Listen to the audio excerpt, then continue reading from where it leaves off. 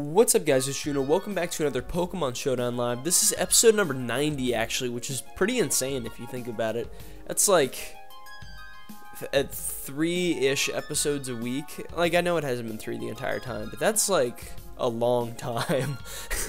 But anyway, I'll plan something special for 100. We'll see if it's gonna happen or not. But anyway, I'm back with like dimension changes and stuff. Hopefully this looks better when we actually grab the battle. I'm gonna be using the same DMT water spamish offense team. Just because, you know, offense is a lot of fun. I feel like it is my favorite playstyle. I just don't really have a good sense of playing balance. I find a really hard time in trying to even out my offense and my defense, and like that's why I like stall, because it's like, okay, I can just focus on just defense, and like offense because I can focus on just offense and all that great stuff. But it looks like it's gonna take a while to find a battle. Understandably, it's like almost midnight, so we're gonna go ahead and pause it until I get one, and we'll be right back. Alright, I'm back. Good luck, have fun, buddy.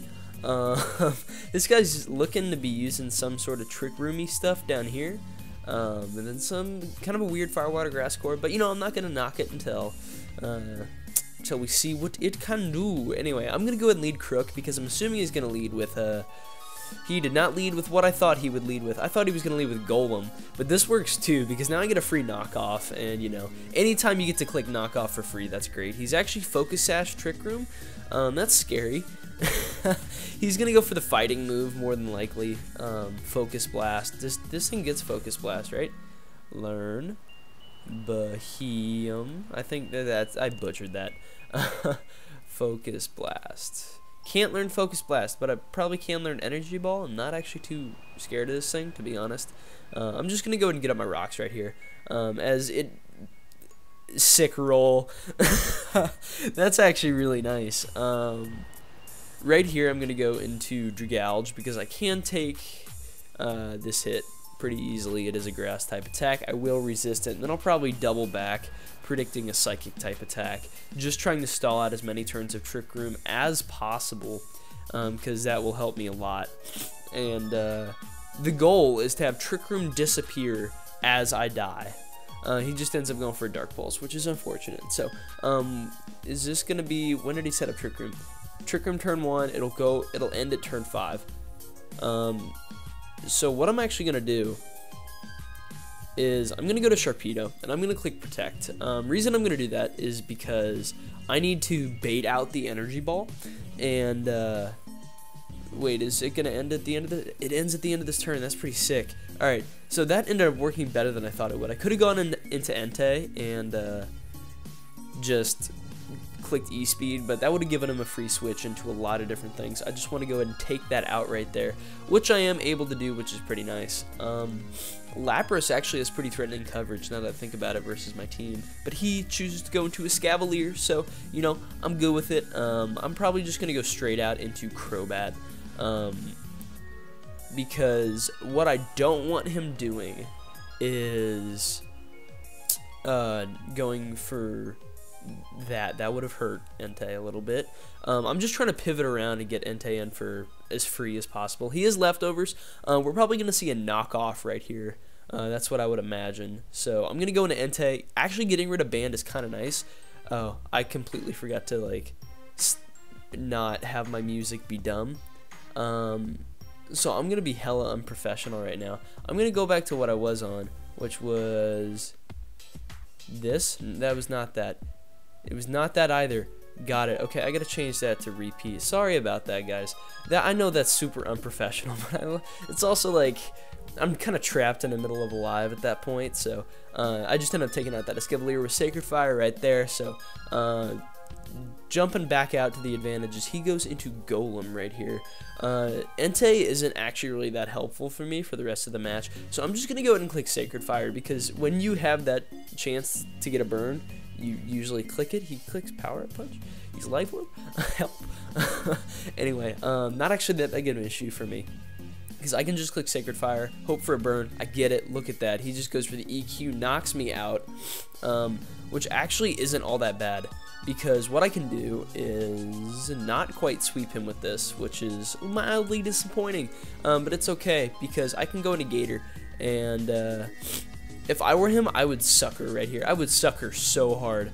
I'm gonna SD, and the reason I'm gonna do so is because Nom ate that hit up, and he's gonna die at the end of this turn. Probably should have subbed, but it's okay. This forces him in a Roserade, which gives me a free switch into Crobat to take whatever hit that he wants to go for. I can threaten him out with a Brave Bird and click U-turn, get more hazard damage on something. That's always great. As he does go for the Giga Drain. I don't think he can stay in right here because I do have 2 water types left, and given this is only 1 of 2 of his water resists, I do have 2 strong water types left. He does choose to stay in, which is fine, because I'm just going straight to Dragalge. If he does try to sleep me, it's like, you know, it's okay. Goes for the HP Ice. Okay, that is certainly not as common, but it is a very cool option. I can click Draco right here as he clicks Gleamer. It is not going to be able to kill me, and Roserade is down. So we are down to 1 water resist for him, which is amazing. Given that it is also an ice type, so it is pretty threatening. I'd imagine we're going to see Arcanine right here, just because Arcanine is probably the thing that can threaten my team the most, and that's what he does choose to go out into right here. I'm sure he can knock me out with a Flare Blitz, but I kind of have to stay in and sack this thing. I'm going to try to get up a T-Spike, as he goes for a Dargon Pulse, ends up knocking me out, which is fine. Is he like Specs? What? Anyway, I'm going to go into Gator, and what I'm going to do with Gator is I'm going to click Sub. I just want to scout to see what this thing is going to go for. I highly doubt he's max speed Willow. Are we going to see Willow? We do see Willow. That is beautiful, because now I can SD and end up eating that E-speed. So things are not looking very good for him right now, because I can just SD again. He does end up breaking my sub with the E-speed, and now I can go straight away for the Waterfall Crunch. I can go for the +4 Crunch, which will knock him out easily. I do take damage from Rocky Helmet, but it is all good at this point because this thing may not even live this crunch. Gator is stupidly strong. It does not. So that is a very good game. He was actually at the bottom of the ladder. That kind of makes sense now. So we're going to go ahead and grab one more. We'll see how long it takes for me to find a battle. And this is kind of the issue with me being relatively high up on the No Scald ladder, is that the people who were like #1 and stuff are like 150 points away from me, but the people who are at the bottom of the ladder are only like 250. So I find myself kind of in this weird middle ground to where it takes me a long time to find a battle. Don't know whether it's going to be a good one or a bad one, but we're going to go ahead and pause it, and we will see the answer to that question when I return. Alright, we back. Good luck, have fun. And this guy's team is looking pretty hyper offensive, not even gonna lie. I'm gonna go and lead Crook though, because Crook does have a good lead matchup for some of the stuff he would lead with, including Aerodactyl, which is super nice for me. I'm just gonna go and get my rocks up turn 1. I won't be able to taunt him because he is faster than me, which is a little disappointing. He just goes for the Aqua Tail. That did far too much. Help me. And it's looking like this is gonna be a sack right here for me. Just mainly because I don't have anything else really to deal with this, which is pretty disappointing. But I'm just going to go straight away for the knockoff right here, and then I can get a free switch into either Dragalge or Feraligatr. I'm just trying to figure out what walls I need to break down for me to win with Sharpedo. And what I need to do for me to win with Sharpedo, I certainly need to weaken his Fortress a little bit. Got to weaken that Rotom to the point where I can knock it out with Ice Fang, and I got to weaken that Mienshao just in case it is Scarfed. I will need 2 protects, so I gotta think long term. Anyway, I'm gonna go into Dragalge probably right here, so I can click Draco and do a lot of damage. These things don't really run Earthquake. Well, watch him pull out the Earthquake right here just because I said that. No, he's actually going to go into Fori, which is not going to appreciate that at all. Not a switch in, friend. I'm just going to go for a... do I want to take an Explosion? Because that is a possibility. I'm going to go for a Draco right here, as he is Custab, gets up his own rocks. So he is the Hyper Offense lead set. But now that that thing is gone, Shark has a lot easier time just plowing through his team, which is really nice. Not even going to lie. So let me think about this right here. He goes into Shandy. Pretty obvious that it's going to be Scarfed. a T-Spike would kind of help because it helps me wear down Shao, but that's kind of it. Switch in for this is non-existent. Shandy does have a really fun time against this team, especially once Crook is gone, but I didn't really have a whole lot of choice versus Arrow right there. It's just something I gotta learn to adapt to with this team. I do have a lot of natural bulk, and I'm kind of feeling a Dragon Tail, although this is a good arrow check too, and it's a good Rotom switch in. Ugh. Let me think here. I'm probably just gonna go to Crobat. No, I need Crobat to check that thing. This is annoying, because like the scenario I'm envisioning in my head is that I use Entei to break that thing's sash. I protect with Shark, knock that out with a Crunch, and then I have a field day from there. Right here I'm gonna detail. As he goes for the Shadow Ball, that did a good amount of damage, but I'm just gonna be able to phase him out, which is always nice. He goes into Zam, which is actually another problem for me. Kind of thinking about just sacking this thing right here, and I think that's probably what I'm going to do. I'm going to detail him just in case he makes a prediction. He does not, which is fine. I'm assuming this is Scarf Shao, although you never know. Ugh, this is gross. That hits 372, I hit 383. I will outspeed, which is very, very nice. I can probably just come in and click U-turn. Force him into Psyshock, because I don't really think he's going to want to click any other move versus me. So I'm just going to go for the U-turn right here. I either break his sash, which I need to do to win, or I pick up momentum. Both things are very, very good. I will take either of them in this scenario. If he goes into Bat, I'm forced into Gator at that point. That doesn't even bring him down to his sash, which is kind of disappointing. I could make a risky play and go into Shark. Very risky play and go into Shark. Predicting the Psyshock, or I could go into Entei. I don't think I can risk Shark, as unfortunate as it is, so I'm going to go into Entei and go ahead and sack this thing as he goes for the Focus Blast. So it's a good thing I didn't go to Shark right there.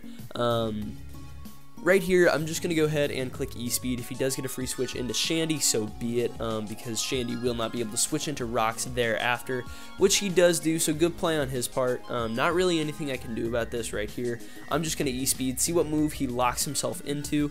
I think he kind of has to lock himself into Shadow Ball right here. Either way, he just tricks me Specs as he gets banned. Okay, that's good to know. Because that means Shao is likely Scarf. He could be running like double Scarf, because I don't really see the reason for Rotom to be here. I'm going to go ahead and calc versus Rotom what I can do. So let's see here. I need my boy Mega Sharpedo. This is Jolly versus, let me see, Rotom Mo. Rotom Cut. That is the one I want. Are you Scarf? Ice Fang is pretty much 100% after Rocks. Yeah, it is 100% after Rocks. Well, looky there. I can lock myself into another move now. This is cool. I will outspeed. I'm gonna go straight away from Stone Edge because I have no reason not to. It will knock you out. Worst case scenario, I get to scout another one of your sets, which is beautiful. And looking like a Mega Shark sweep right here. As long as I do find a way to get 2 protects or just 1 protect and then a kill, then I can Mega Evolve. It does go into the Wing Lizard here, which is a little bit troubling, but I think my game plan versus this, oh god, he does have EQ. Rip. So I'm going to go into Gator, and I'm just going to click Waterfall. I don't think he can kill me with any one move that he has, so Waterfall is a pretty safe play. I'm hoping he goes into Rotom, because I will want damage on that in order to sweep late game.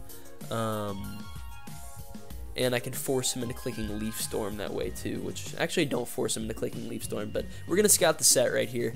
That did 23%, that is stupid, and he's lefties. So I'm going to go ahead and go for the Crunch right here, and going for the Crunch will help me a lot actually. I think I lose this game though. He Willows, I should have subbed. Trash player. I'm going to go for the Crunch. Either way, I think I'm going to go ahead and take an L this game. Unfortunate, but probably what's going to happen. He goes into Shao. So, Miss. Please, miss, please, friend, miss. He'll probably just go for the U-turn in all honesty, but he actually goes for the high jump kick, which is pretty neat for me. That hits 339, that hits 317, so I got to go into Crobat, which is fine. Because what I can do with Crobat is I can just go straight away for the BB. So he just goes for a high jump kick. I will be able to knock me and Chow out right here, which means I do not need 2 protects. I only need 1. That's huge. If I were him, I really would have sacked Zam right there and then gone into the Wing Lizard. But he just chooses to go into this right now. I'm gonna go for the Roost, just like on off chance that he is not able to kill me. Now I'm gonna go into Shark, and I think this is looking like a wrap as long as I don't miss my Ice Fang. We're actually gonna calc this versus Rotom Seed defensive. Ice Fang will be able to kill that. What if it's like 252 defense? Ice Fang's still gonna be able to kill. Look at that. So I'm just gonna protect. I almost hit the Mega Evolve button. That would have been bad. But he just goes for the Aerial Ace right there. Kind of want to go for a Waterfall just to like make sure this isn't Scarf Zam, not Scarf Sam. Yeah, this is a wrap. I'm clicking Waterfall. We'll be able to knock him out right here, so that is amazing. So unless he's like Mach Punch Rotom, I think I've got it in the bag. Do I even have to risk Ice Fang? I don't even have to risk Ice Fang. I'm just clicking Crunch right here. We'll be able to take a Rotom Mow out. So there it is, Shark cleaning up on the last game of the week. So I guess that's a fitting way to end it. And hey, he was actually kind of high up on the ladder. I will get a good amount of points for that. Kind of want to check where I am before I close it off. Just humble brag. Anyway, so if you guys did enjoy today's episode, please make sure to leave a like, as it really does help show support for the stuff that I'm doing here on the channel.